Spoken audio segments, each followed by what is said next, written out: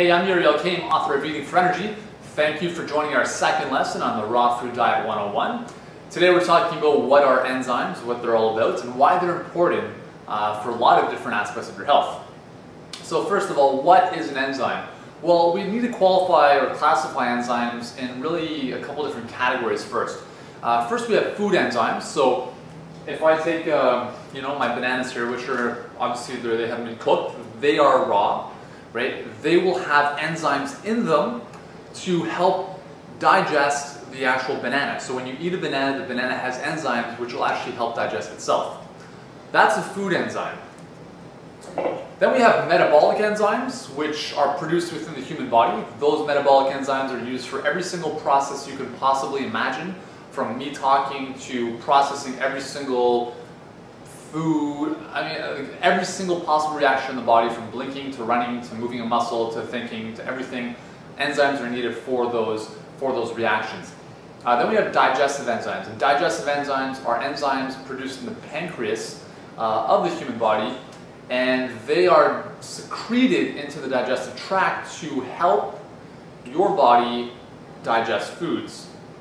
And here's the big benefit of eating more raw foods, because raw foods bring enzymes into your body. They don't deplete your body of enzymes like a lot of other cooked foods do.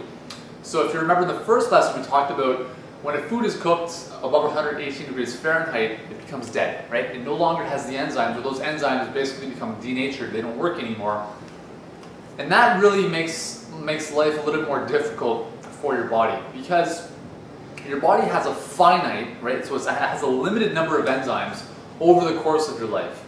And the more you deplete those enzymes out of your body, the more your body has to work at digesting foods, and is going to look for extraneous aids and able to do so.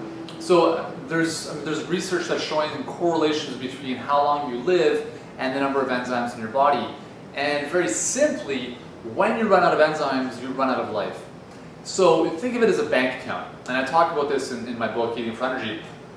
You have an enzyme bank account, and if you're eating cooked foods all the time, right, foods that have no enzymes in them because they've been cooked, you're taking enzymes away from your body.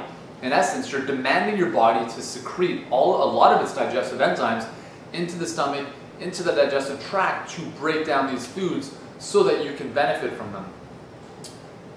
On the flip side, if you're eating more raw foods are full of food enzymes, which means that these enzymes are coming into your stomach with the food, and now your body, your pancreas for instance, doesn't have to secrete as many enzymes because the food is inherently full of enzymes which will help its own digestion.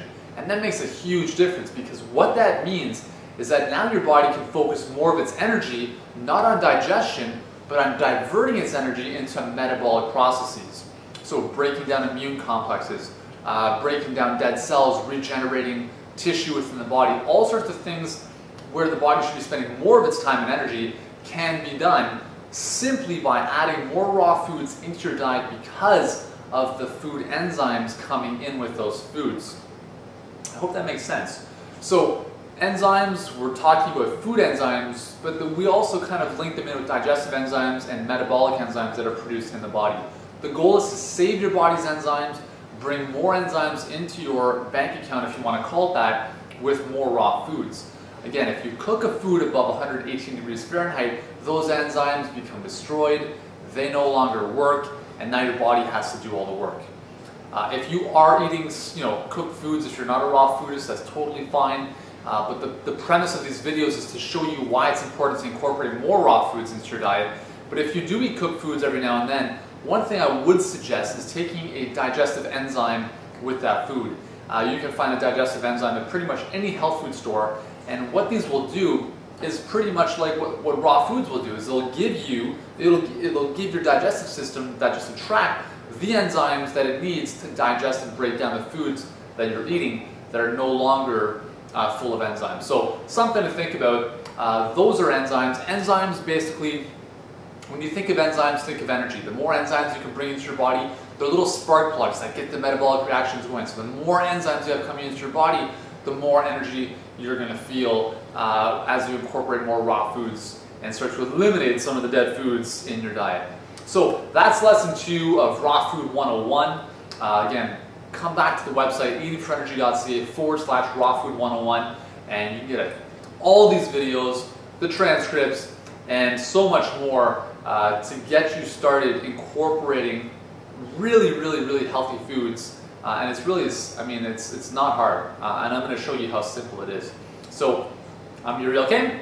I will see you in the next lesson.